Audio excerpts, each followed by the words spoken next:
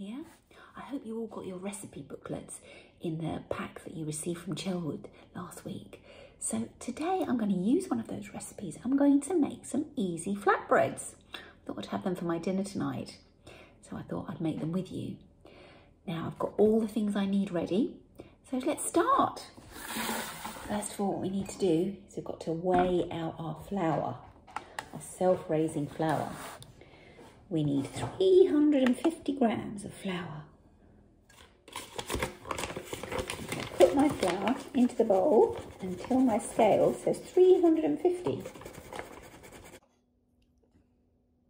Can you see it's a bit over? So I'm going to take some out until I can get it just right.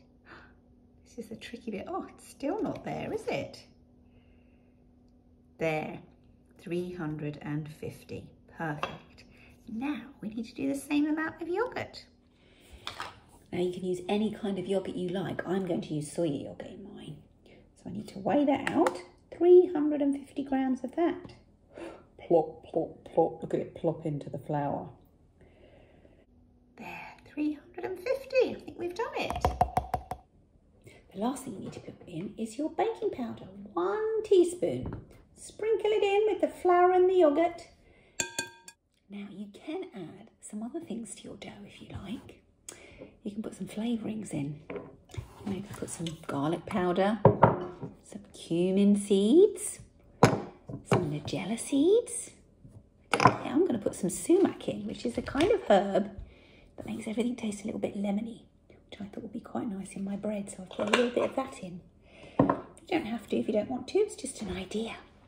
Now here comes the fun part. We're going to mix it together. But remember, before you start mixing, make sure you wash your hands. Mine are all nice and clean. So let's put our hands in. Once your dough has started to come together, you need to tip it out onto a floured surface.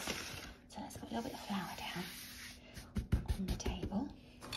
Put our dough on top. And we're going to knead it through all the pieces of dough and flour and yogurt together to make a nice dough. Now, you don't need to do this for very long, just a quick one.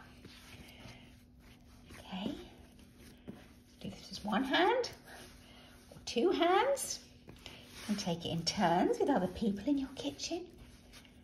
There. Are you ready? Now that's kneaded enough, and we're going to put it in the bowl just for a little while. It doesn't need to be left for very long. If you're making the garlic butter, you can make that now. That's on the recipe booklet that I gave. That you're going to leave it in the bowl for a little bit. You might want to get on and make the garlic butter if you've decided to do that. The recipe is in your booklet. Okay, now we're going to roll out our dough. It's been in the bowl for a little while, so it's got all nice. So what we're going to do is we're going to roll it into a kind of sausage, and then we're going to cut it into 8 pieces to make 8 flatbreads. So first we'll cut it in half.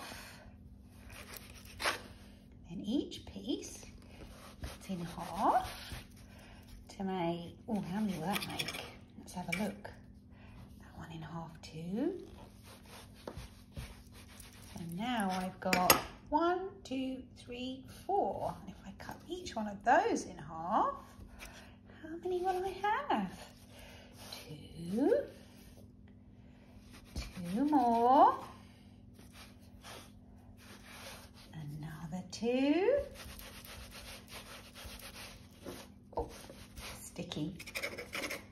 And another 2. How many do you think that's going to be? Should we count? We have got 1, 2, 3, 4, 5, 6, 7, 8 to make 8 breads. With your dough, you need to put it on a floured surface. We're going to roll it into a round shape. So first of all, bring all the edges in to make it nice and round like that. Can you see?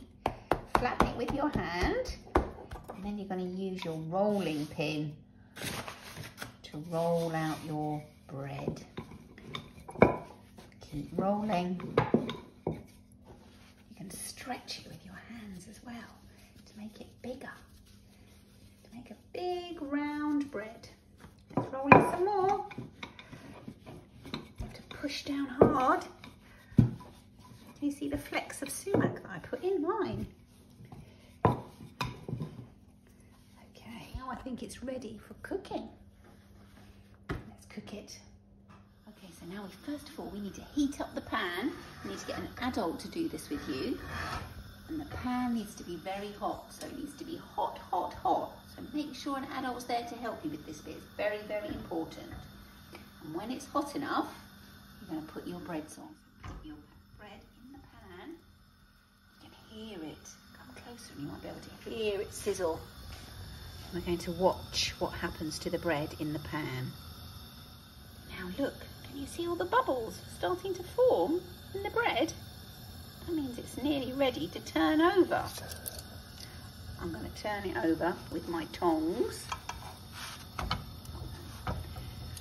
It's got some little brown speckles on it. Let's check to see if it's done on the other side. Let's turn it over.